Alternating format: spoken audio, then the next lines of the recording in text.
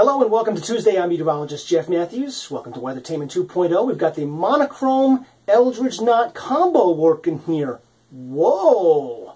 We really put in for it today. Have a look at the temp trend. Average is down to 79. 77 is our forecast high for today. Cooler weather for Wednesday and Thursday with the ramping up of temps for the weekend, but not a great deal above average. Just a little bit by the time we get to the beginning part of next week. Now, your weather headlines. The thermal dip on the way. You saw that on the temperature trend. Rain-wise, showery today and maybe a thunderstorm on Friday. And that puts the hit on the big-time meteor shower event. The Perseid meteor shower going on the next several nights. It peaks Wednesday night and Thursday night. You might get some good viewing in yet.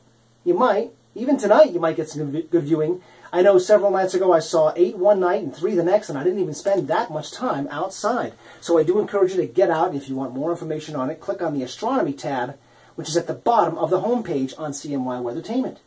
Here's the progression of events. The clouds moved in last night, and the rain did as well. It's all going to move off this afternoon, but there's still the risk for a scattered shower here and there throughout the day today. So, unsettled weather is going to continue throughout your Tuesday, all because of this weather maker that's moving through our north and west, replacing the high that brought the beautiful weekend and Monday morning weather. So that storm driving through to our west brings the wet weather, and then behind it a trailing cold front. And you can see how there are little waves here, almost like waves crashing ashore, where there's the main area of cloud cover, and then there's little lines behind it. And then, of course, this is all representative of the colder air coming in behind it.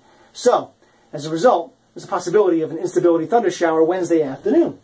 Moisture is deepest with the front itself, and then these little waves have some deeper moisture with them too, so that's why I have to leave the scattered showers in this afternoon and the thunder shower chance tomorrow afternoon only. And then the cool air just keeps on coming for Tuesday night, Wednesday night into Thursday. Have a look at the almanac for today, where we topped out at a surprising 85 yesterday. That surprised me. Forecast high was 81, and we got enough sunshine in to get us up to 85. The averages are down to 79 and 58. The forecast in a minute. Welcome to Intermission.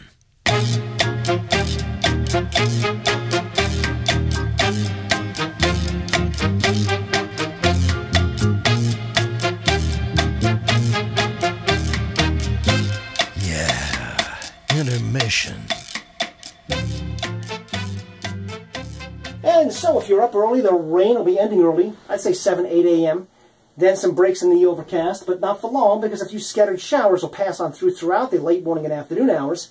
And a high of double hockey sticks upside down 77. Tonight, partly or mostly cloudy.